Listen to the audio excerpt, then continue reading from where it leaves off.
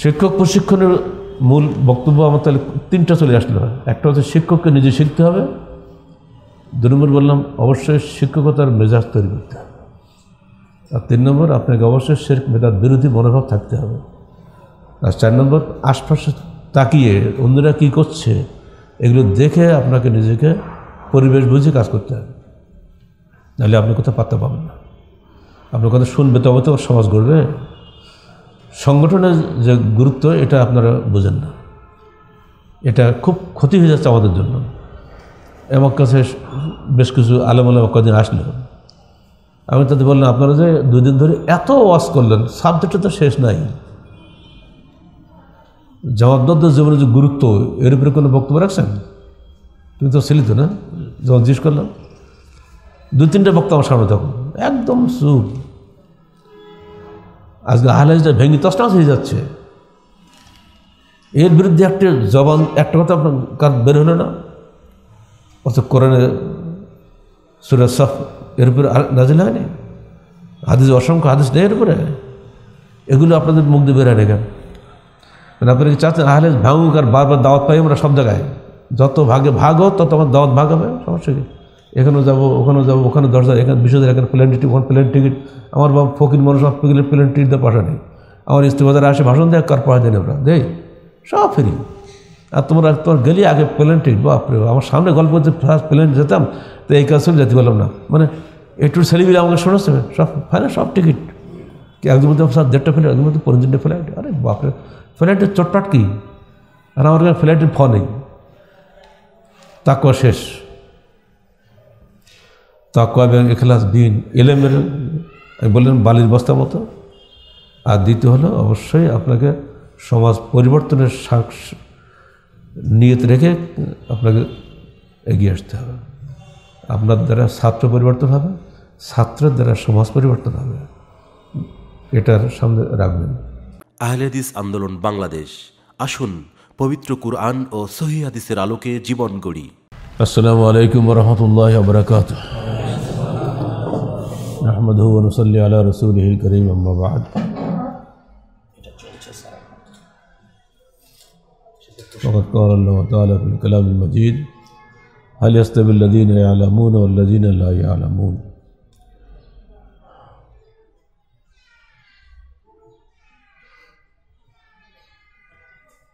আল্লাহ পাক বলছেন তোমাদের মধ্যে যারা জানে এবং যারা জানে না দুজন সমান, অর্থাৎ বিজ্ঞ এবং অজ্ঞ সমান নয়।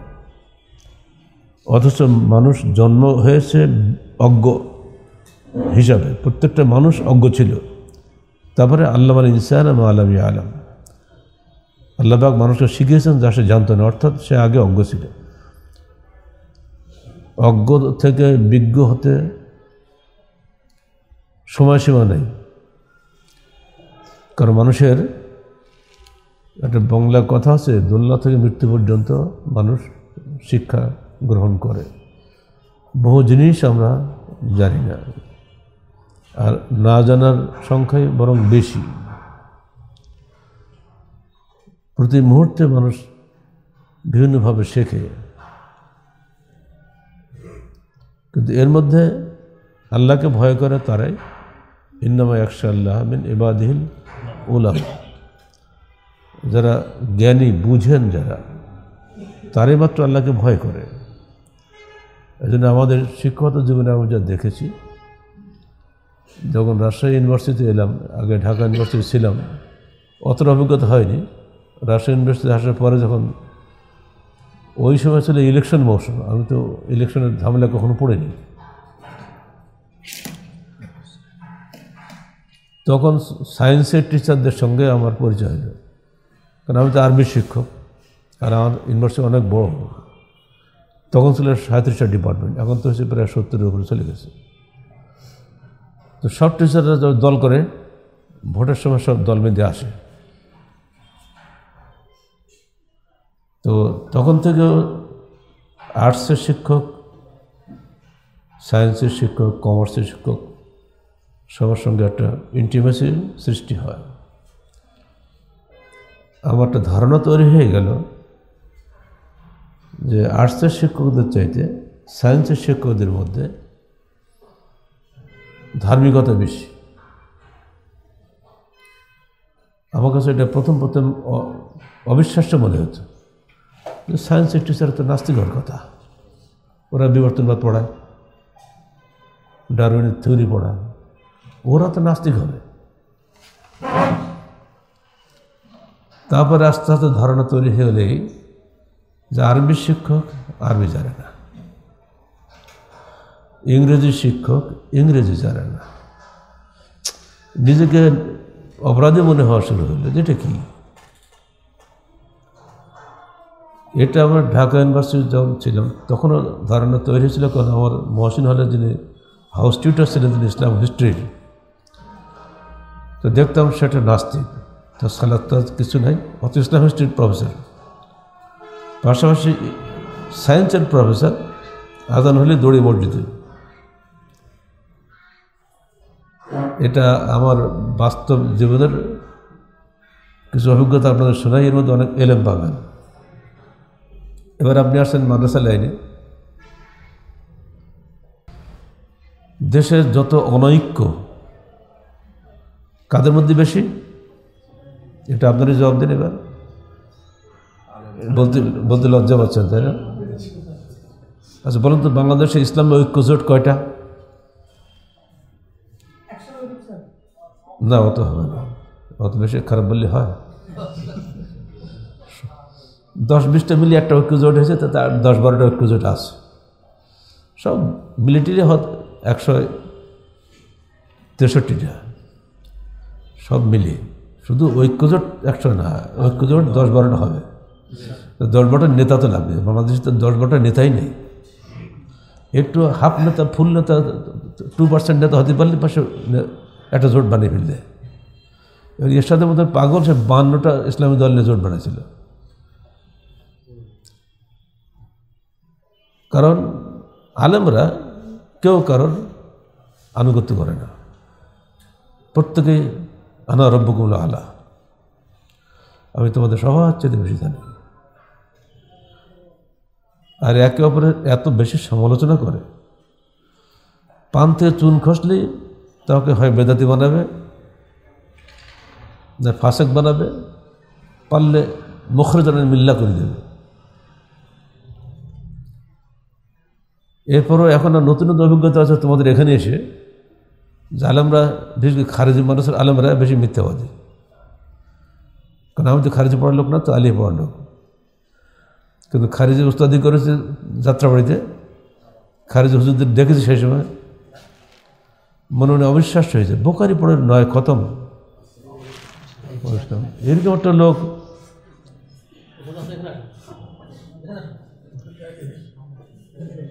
অত কথা বলে কেন, চুপচাপ। ফলে একটা সিরিয়াল দিচ্ছে আপনাদের, ইউনিভার্সিটির অভিজ্ঞতা বলছি, মাদ্রাসার অভিজ্ঞতাও বলছি, আর প্লাস আলিয়ার অভিজ্ঞতা, খারেজি, তাই তো না, এখন তো কমই বলছো তোমরা। এই অভিজ্ঞতা, কমি আলমদের লেবাস পোশাক ভালো, চরিত্র খারাপ। আলিয়ার আলমদের লেবাস পোশাক খারাপ, চরিত্র অপেক্ষাকৃত ভালো। ইউনিভার্সিটি টিচাররা ধর্মকে ভয় করে, নিজেরা ধর্ম মানুক বা না মানুক। তার মধ্যে যারা আরবি, Islamic history, Islamic studies teacher, তারা ধর্মকে অগ্রাহ্য করে, যেহেতু ওরা ধর্ম পড়ায়, পরে ধর্মের প্রতি ভালোবাসা কম, কিন্তু পোশাক ভালো আছে, পোশাক ঠিক আছে। শীতকাল পড়লে আমি গুনেছি এখান থেকে একমতে 7টা পোশাক পরার তাদের অভ্যাস আছে, অন্যদের এত পোশাক নেই, পোশাকই বাহাদুরি। সব আরবি শিক্ষকদের কারবার। এটা দিয়ে এটাই বোঝা যায় যে যারা ধর্মকর্ম করে তাদের কাছে ধর্মের মর্যাদা কম, আর যারা ধর্মের আলোচনা কম করে তাদের কাছে ধর্ম ভীতি বেশি। স্বরাষ্ট্রমন্ত্রীর বাসায় গেছি, তা আমাকে বলছে, স্যার আমরা রাজনীতি করে আমাদের মধ্যে মারামারি কাটাতে থাকবেই, তা আপনারা ধর্মকর্ম করে দিয়ে এত মারামারি কাটাকাটি কেন? স্বরাষ্ট্রমন্ত্রীর এই ভাষা না বিভিন্ন ভাষা, তাহলে হয় ইবলিস সব জায়গায় যায়, তখন হাসি বলি। এরকম উত্তর আছে বলো? আপনারা যারা শিক্ষক, দয়া করে এই উপদেশগুলো কাছে রাখবেন। দাড়ি টুপি পোশাক দিয়ে কোশ্চেন কালো ইমানদারের যাচাই হবে না।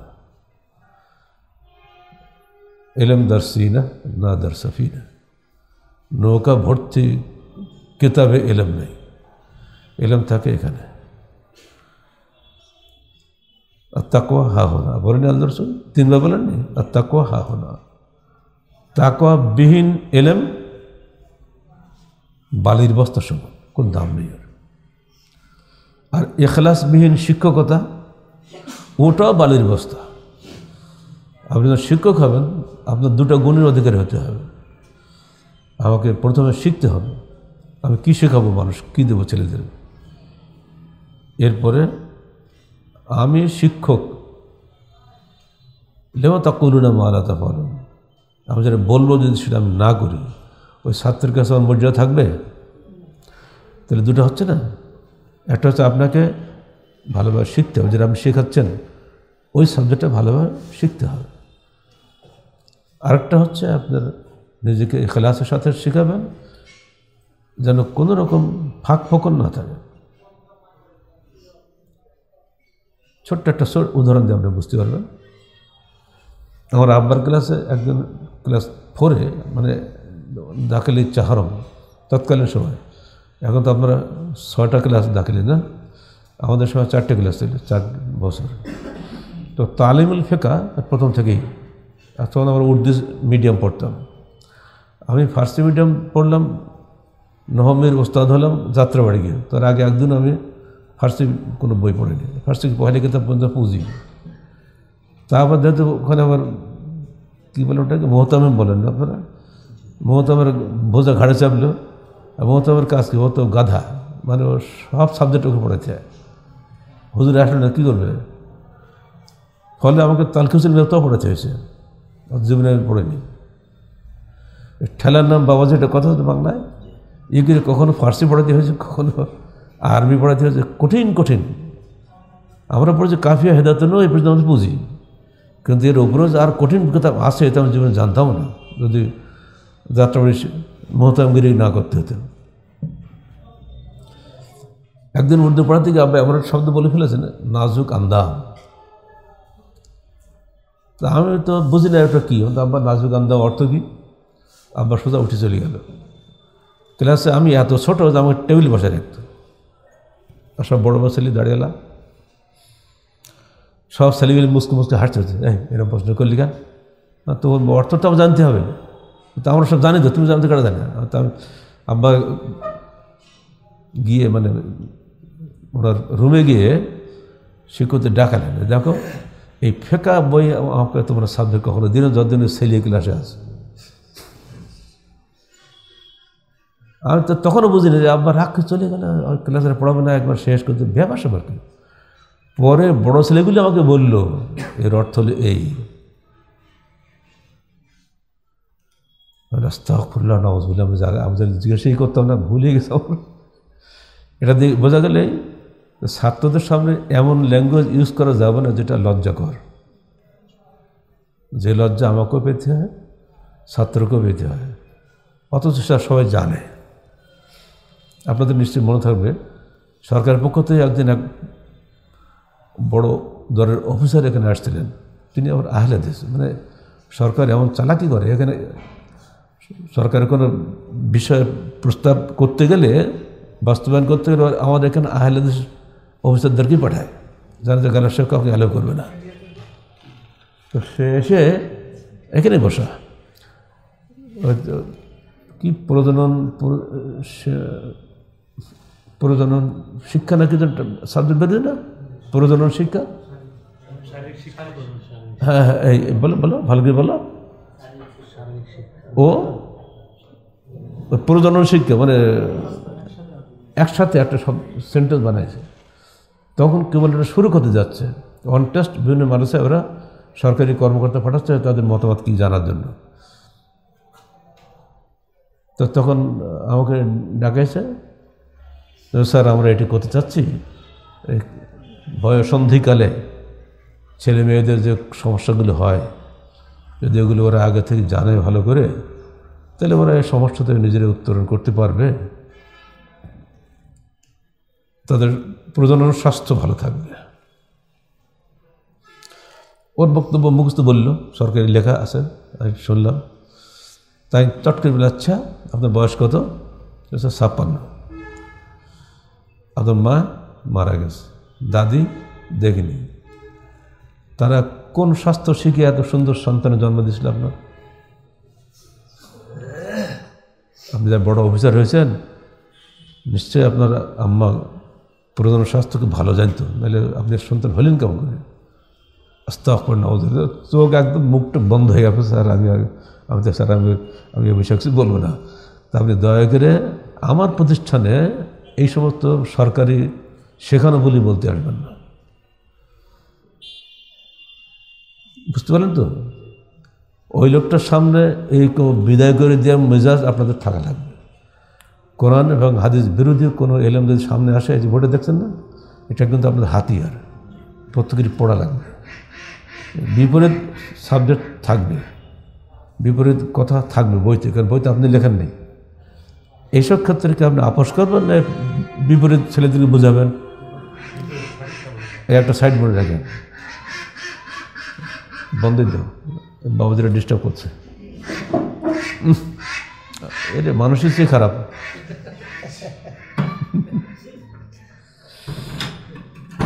এই বিষয়ে কিন্তু কয়েকটা এসে গেল, একসাথে কয়েকটা বিষয় এসে গেল না। ছাত্রদের ওরা ছোট, বুঝে না, কিন্তু খারাপটা বললে কিন্তু ওরা এখন না বুঝে পরে বুঝবে। তো বলে, স্যার একটা খারাপ কথা বললে আমার সামনে, এটা বলা যাবে না। আপনি ওটা অন্যভাবে বলবেন, যেন আমি বললাম বয়স সন্ধিকালে, এটা আপনারা বুঝতে পারছেন। এক বাচ্চা কিন্তু বুঝবে না। ওইগুলো আমি না পড়ে যায় আসে। শেষকালে আমার আব্বা করলেন কি, ফেকা যে সমস্ত হাদিস নিফাসের অধ্যায়গুলো আছে না, সব দাগ দিত। এগুলো একটা পড়াবো ছেলেগুলি, ওর এমনি বুঝবে, বয়স হলে এমনি বুঝবে, ওর পড়ানোর দরকার নেই। তাহারা তার অধ্যায় তো ফরজ, ওটা ফরজ গোসলের অধ্যায় আছে, এগুলো সব বাদ। ওই হাদিসও বাদ, ফেকাও বাদ, সব বাদ, ও পড়তেই হবে না। এমন খেপা খেপিগুলো আবার শিখে আজকের পর। আমি 58 সালে দাখিল পরীক্ষা দিয়েছি, তার 2-3 বছর আগে খবরগুলো। ওরকম স্ট্রং কন্ট্রোলিং যদি আপনাদের কাছে না থাকে, সিলেবাস আছে, আমার শামসুল বাহাদুর তো আছে, পাঠ পরিকল্পনা করা, তাহলে পাঠ পরিকল্পনা শেষ করো। যিনি আমার উপদেশ থাকবে, এই সমস্ত লজ্জাকর সাবজেক্টগুলো বাদ দেওয়া ভালো। ক্লাসে ছাত্রদের পড়াবার সময় খুব কৌশলে এগুলো বাদ দিয়ে যাবে, দরকার নেই। নিত্য সেখানে যাবে না তো। ঠিক যারা আকায়েত ফেকা শিক্ষক, অনেক বাজে আকায়েত ফেকা আছে না, যেগুলো আমরা এখানে ধরে দিয়েছি, এগুলো আপনারা দেখবেন, এড়িয়ে যাবেন। হ্যাঁ, যদি বলেন যে বোর্ড ফাইনাল পরীক্ষা, সে ফেতনার তো আপাতত গেছে, তাই না? এখন তো বোর্ড ফাইনাল লাইতে পারে, ওই ক্লাস 10 বোধহয় আছে নাকি, এর আগে তো আর থাকছে না। তাহলে এই ফেতনা গেছে, দেখা গেল কুল্লু শাহী আরজিওয়ালা আসলে আমাদের বাপদাদারা যে নিয়ম চালু করে গেছিলেন, ওইটাই দেখেই আমার ঘুরে চলে আসলো। মাঝখানে ক্লাস 5 পরীক্ষা, এতে পরীক্ষা সেই সময় আমি প্রতিবাদ করেছিলাম, কিন্তু আসলে শিক্ষা বাস্তব উপরে তাহরিকে অনেকগুলো আর্টিকেল গেছে, ওগুলো 17 বেরিয়ে আসবে, দেখবেন। আমরা শুরু থেকে এর প্রতিবাদ করেছি। ছোট্ট একটা বাচ্চা, সে কী বোঝে ক্লাস 5, এখন সে নকল করবে, শিক্ষকরা নকল সাপ্লাই দেবে। এবার খাতা দেখে দুর্নীতি, আপনাকে দিচ্ছে 500 খাতা, 1 সপ্তাহ দিয়ে দিতে হবে। কোনো শিক্ষকের ক্ষমতা আছে 500 খাতা 1 সপ্তাহ দেখে দিতে? ফলে না দেখে ট্রিটমেন্ট দিয়ে সব দিয়ে দেয়, ফলে অন্যায় নম্বর দিয়ে ভালোকে মন্দ, মন্দকে ভালো, এসব হচ্ছে। আমার এই মার্কেজ এক ছাত্র আমাকে বলছে, স্যার আমি তো অঙ্ক কিছুই লিখে নেই, আমি A+ কী করে পেলাম? আপনাদের ছাত্র, এখন রিয়াদে আছে। কথা বললেন, তুমি লেখো নি? স্যার আমি তো অঙ্ক বুঝি না, কী লিখবো? আমার সকালে হাঁটতে আমাকে গল্প করলে। শুধু সূরা ইখলাস আর সূরা ফালাক লিখে A+ করেছে। তাও তো ধন্যবাদ, কিছু লিখেছে। আর এ বলছে, স্যার আমি লিখেই নিয়ে কিছু, কেন অঙ্ক আমি বুঝি না, অত সে A+ চলে গেল। এগুলো হওয়াতে শিক্ষা ব্যবস্থা ধ্বংস হয়ে গেছে। আর এর পিছনে একটা আন্তর্জাতিক চক্রান্ত আছে, ওটা আপনারা বুঝতেই পারছেন। বাংলাদেশকে মেধাশূন্য করাই তাদের টার্গেট, কারণ এখানকার যোগ্য নেতা সৃষ্টি হোক, এটা তারা চায় না। আর সেই উদ্দেশ্যে তারা মাদ্রাসার পিছনে লেগেছে, স্কুল কলেজ শেষ করে দিয়েছে। এই বিষয়ে শিক্ষকদের আমি বলবো হুঁশিয়ার থাকবেন। আমাদের স্লোগানে কি, আদু এলা আলা বাসিরাতেন, আল্লাহ বাসিরাতেন আছে না, জাগ্রত জ্ঞান সহকারে, তকলিদি জ্ঞান সহকারে নয়। পড়াবেন বই, জাগ্রত জ্ঞান সহকারে পড়াবেন, তকলিদি জ্ঞান সহকারে পড়াবেন না। আপনি ভাবছেন আসে যখন না পড়লে করবো কি, এই করবো কি ভাষা এখানে চলবে না। যতক্ষণ আমি হায়াতে আছি সত্যের পক্ষে আপনার আপোষহীন থাকবেন, আপনাদের পক্ষে আমি ফাইট করব। আমি আগে কারাগারে যাবো, পরে আপনারা যাবেন, কিন্তু কোনো অবস্থায় বাতিলের সঙ্গে আপোষ করবেন না। আমাদের বাচ্চাগুলো যেন ধ্বংস না হয়ে যায়, কারণ ওরা উস্তাদিদের কথা খুব শোনে।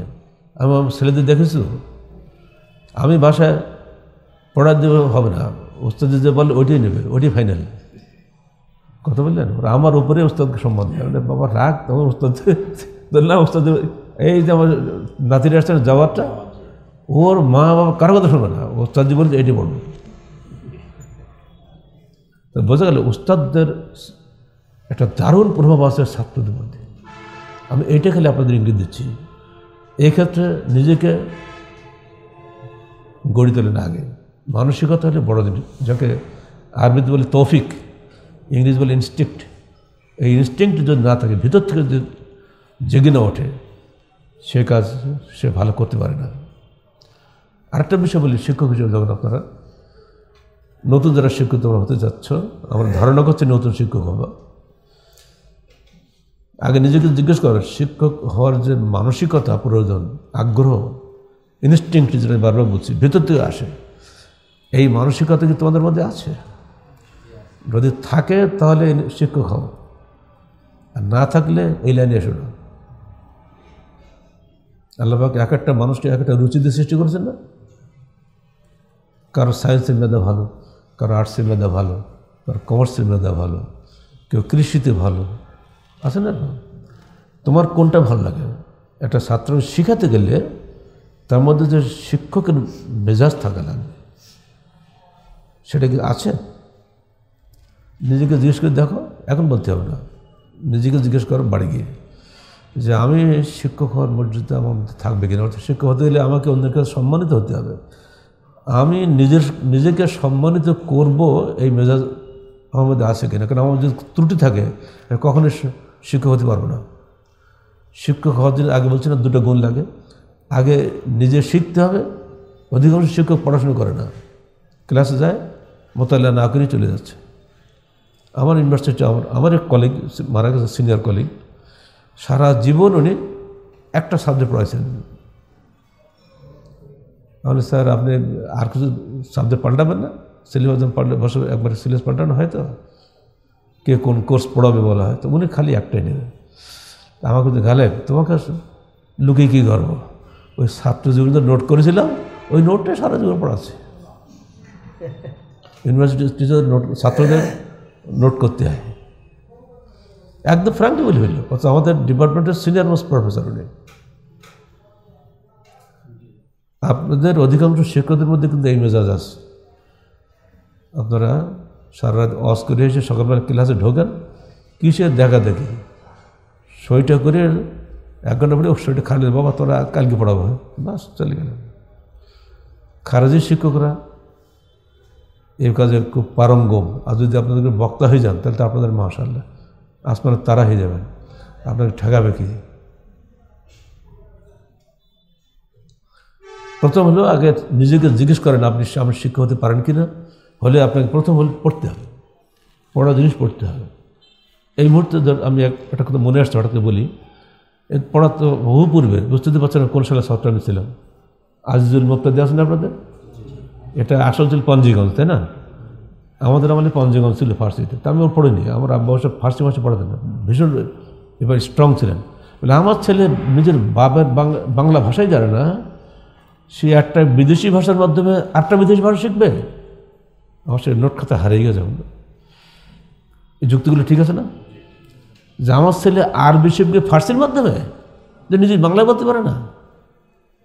সেই সময় এই ধরনের শিক্ষকরা এই ধরনের যদি ভূমিকা না রাখতেন, অর্থাৎ আমি আব্বার কথা বলছি, এই জীবনও বোধ হয় ফার্সি হাদিসটা হতো না, পঞ্চগঞ্জে পড়তে এখন পর্যন্ত আমাদের। ধন্যবাদ দিতে হয় যে এটা পরে উর্দুতে অনুবাদ হয়েছে আজিল মুবতাদি। আপনার কাছে বসছে মনে ভুলে গেলে ধরে দেন আমার সে আগের কথাগুলো। এটা তো ইমান, ইমান যে আসলে এই ইমান ছিল ওকে আমরা জানি নাকি? ইমান বলছে না আসল মাপ দেখি এই ইমান, তাই না? এটা আমি ইমান পড়াকে ভুল হবে না? আপনি আসল বাদ দিয়ে নকল পড়বেন কেন? এখন যেন দেখতে পাচ্ছে চোখে আব্বা পড়াচ্ছে কী হয়। এ দেখো তোমাদের পড়তে সুবিধা কোনটা? আল্লাহ পাক কোরআন নাজিল করেছেন তোমাদের আরবিতে, আরবিয়ান লাআল্লাকুম তাকিলুন, যাতে তোমরা বুঝো, তাই না? তো এই ইমানটা বোঝানোর জন্য সহজ উচ্চারণ হচ্ছে ইমান। এই জন্যে দুই হামজা একত্রিত হলে পরের হামজাটা ইয়ায় পরিণত হয়ে যাবে, সহজ বোঝা গেল। আবার দেখো যদি আগে হামজা না থাকে 2 নম্বরটা হামজা হয়, আগের নম্বরটা হামজা নয়, তাহলে তুমি ইচ্ছে করলে পরের হামজাটা রাখতেও পারো, ছাড়তেও পারো। যেমন নাকি ইউ খাজবের নওয়াসি ওয়াল আকদাম, ইউ খাজ হওয়ার কথা, কিন্তু ওই হামজাটা কিন্তু বলা হবে না।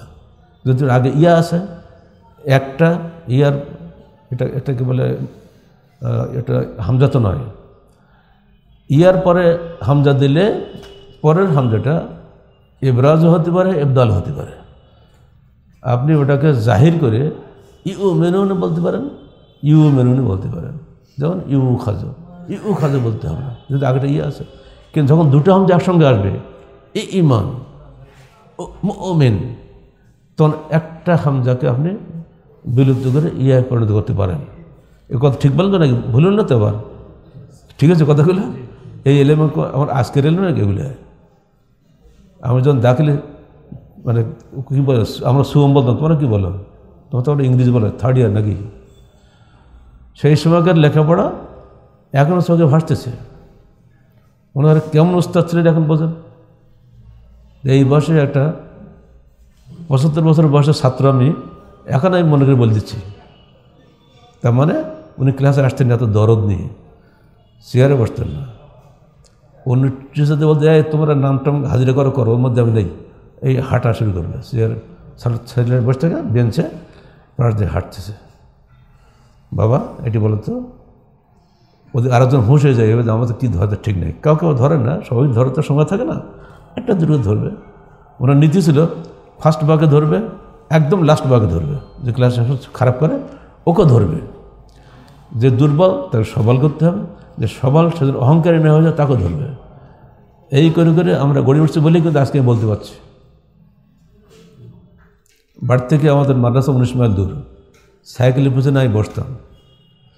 রাস্তা মেলা, শহর গ্রাম, আপনার বাজার পড়ে না, মাটির রাস্তা। এবার যেই বলবে আচ্ছা খোকা বলো তো কয়টা বাজার, কয়টা হাট পার হলাম, বলতাম এইগুলো একটু তুমি আরবিতে বলো। এই তো মহাফেসাদি হয়। আচ্ছা এবার তো এইগুলো ইংরেজিতে বলো, আরও ফেসা।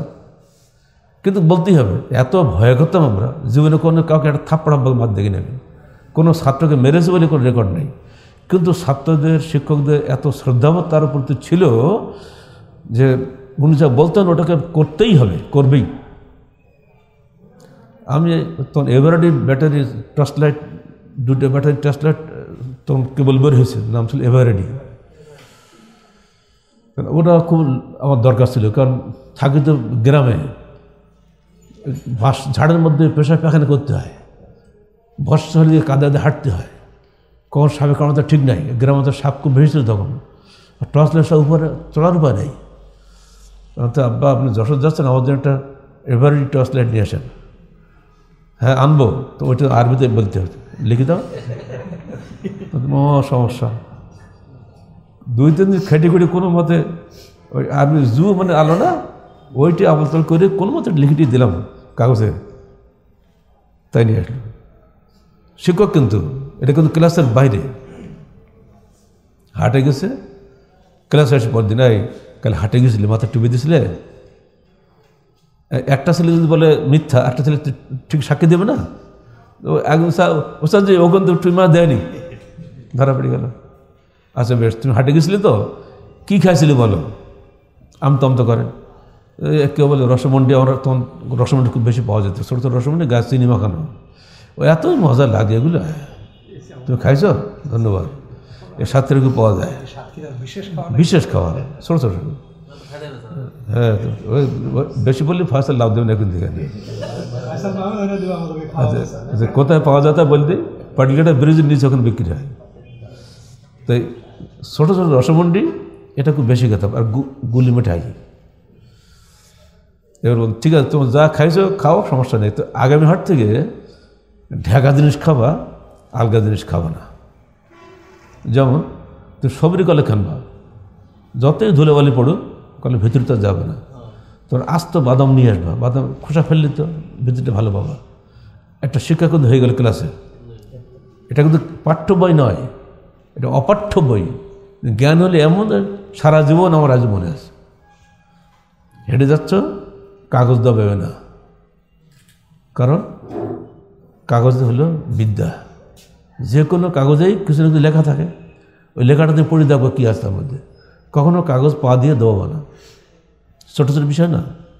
আর কোনো জিনিস ফেলে দেবো না, কারণ জিনিস আমার জিনিস, যে কোনো জিনিস তো রেখে দাও, কাজে লাগবে। এখন হয়তো লাগছে না, পরে লাগবে। এই যে ছোট্ট ছোটো বিষয়গুলো, এটাও কিন্তু শিক্ষকদের শিক্ষার মধ্যে।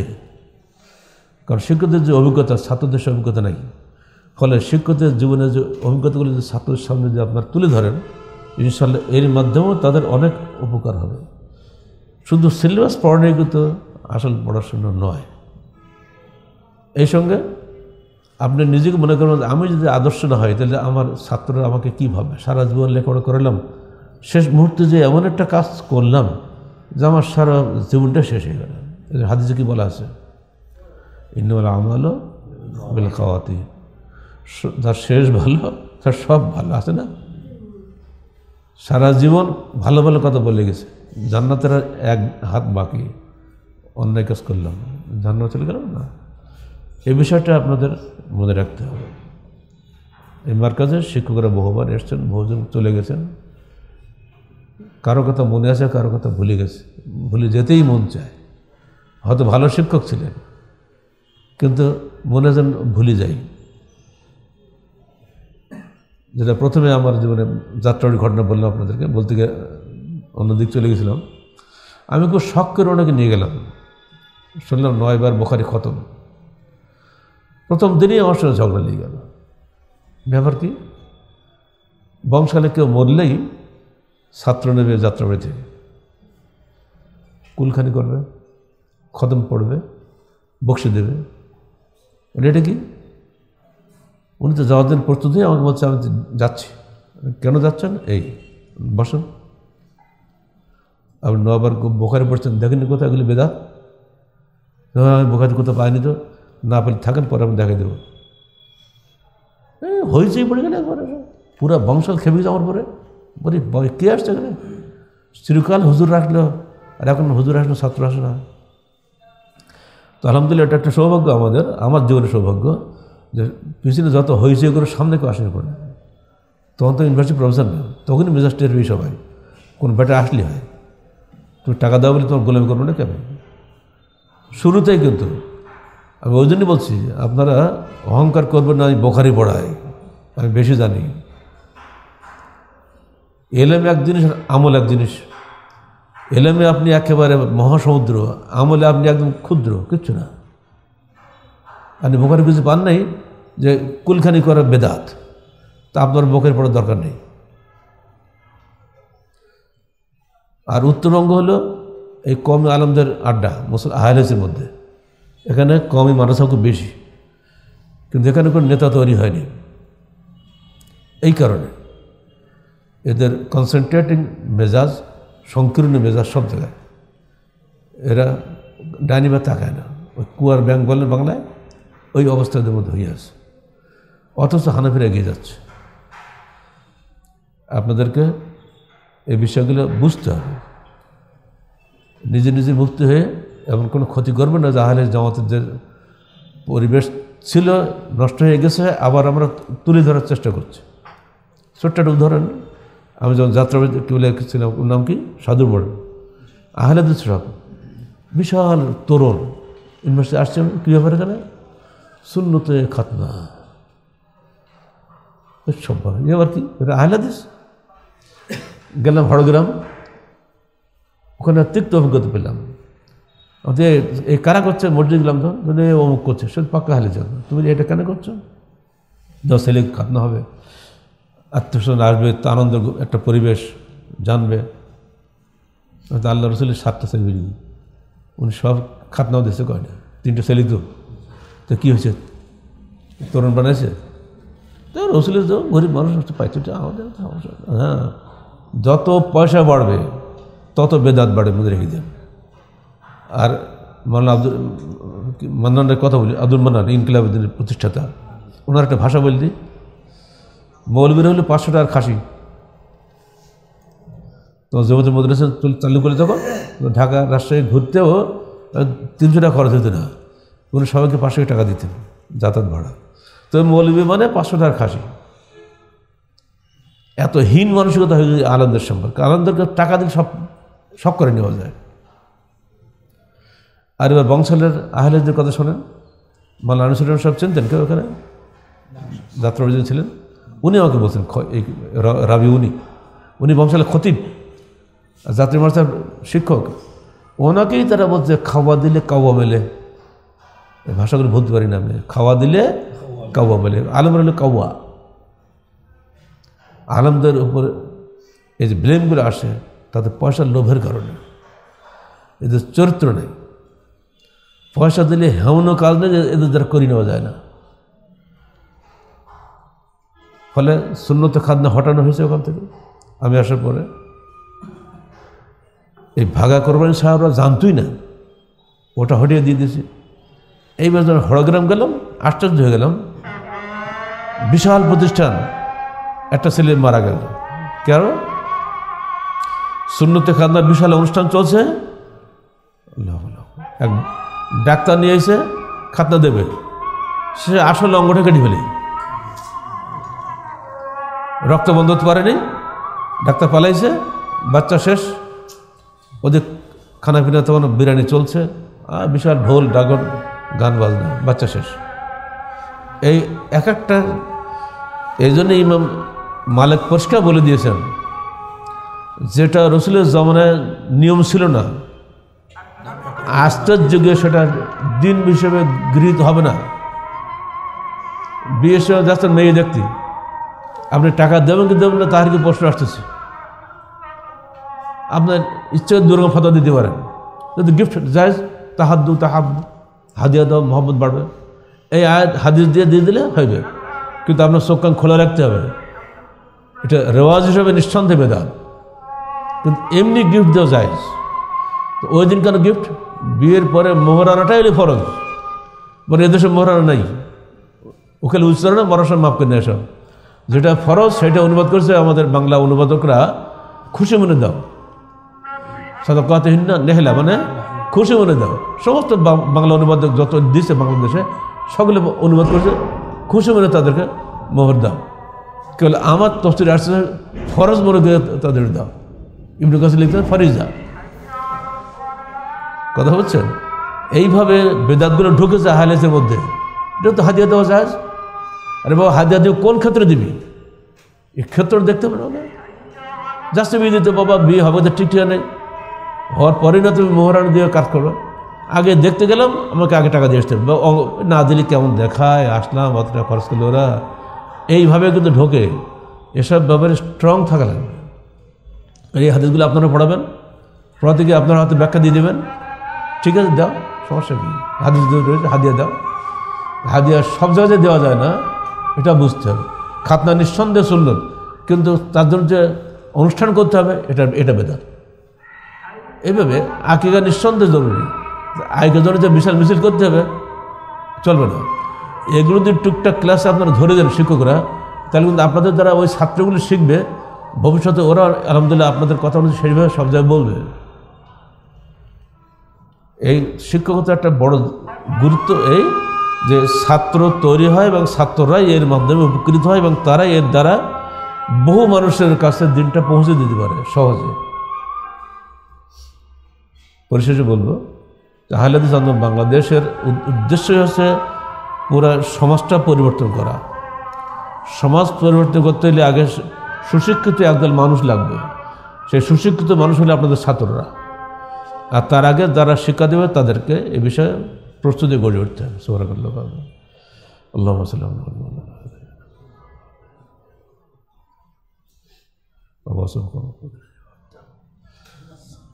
শিক্ষক প্রশিক্ষণের মূল বক্তব্য আমার তাহলে তিনটা চলে আসলো।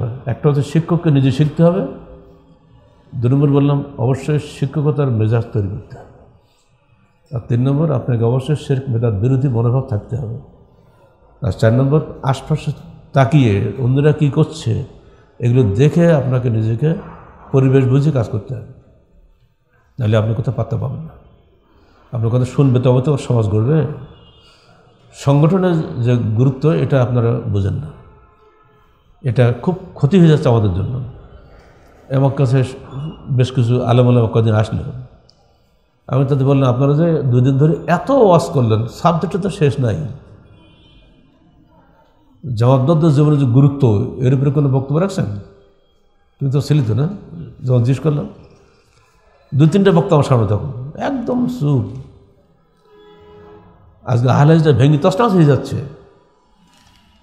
এর বিরুদ্ধে একটা কথা আপনার কার বের হলো না, অথচ কোরআনে সূরা সাফ এর উপরে নাজিল হয়নি?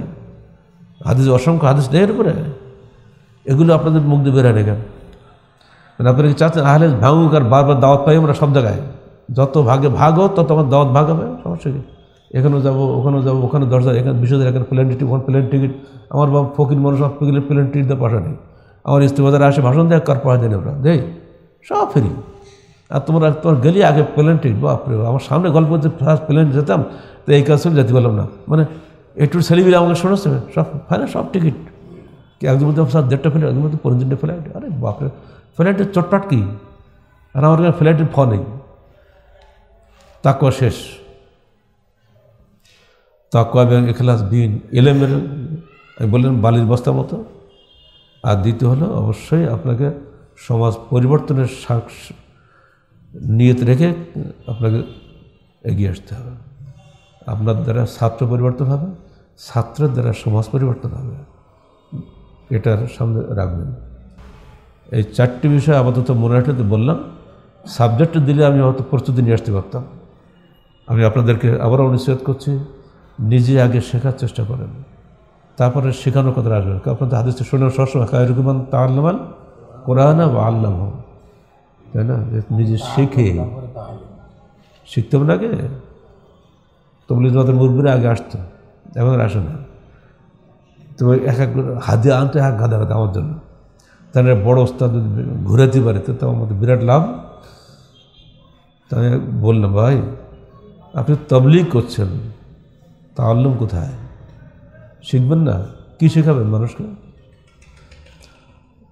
এগুলো হাফিজ হুজুর একবার ওরকম বলছিলেন, আগে এলেম চাই পরে তাআল্লুম করো।